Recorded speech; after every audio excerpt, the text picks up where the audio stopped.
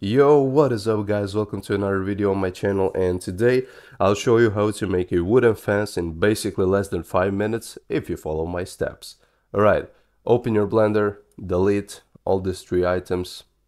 Once you're done, press add another cube, scale it to like, let's say this size. For me it's perfect. Once you're done, go press tab to go to edit mode and make a vertical loop cut by holding Ctrl R while hovering over your object.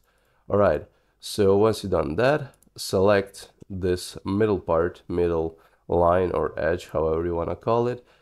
Select move to manually drag it up, or you can just make this by pressing G and then extruding it on the Z axis.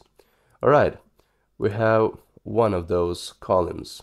And now what you want to do is select it. You're not going to be making manually every single one of them. You're just going to go to generate and add an array modifier.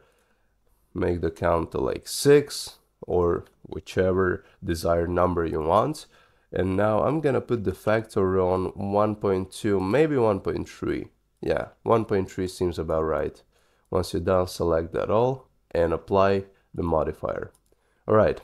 So you now have these columns right here, but you need, like, those 2 wooden pillars standing horizontally.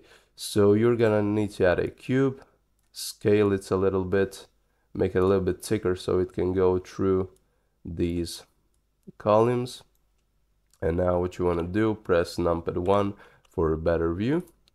Maybe scale it down a bit.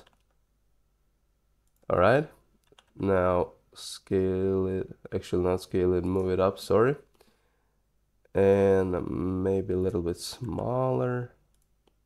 Okay, this looks absolutely nice. And now what you want to do, I mean, you can add another and just like drag it down, but I want to show you how to use modifiers. So add an array again, but now change the factor X down here to 0 and change the factor Z to like -2.5 maybe.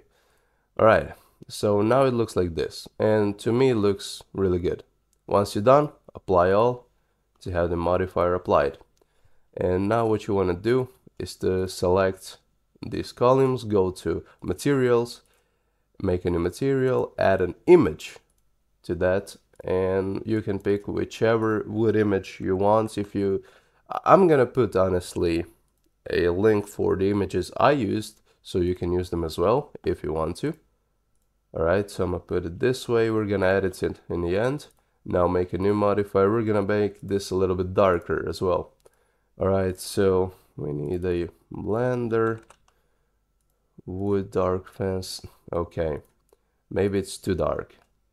Yeah, but we're gonna fix it right now. Right, so go to UV editing and press numpad 1, center it a little bit, press U and select project from view.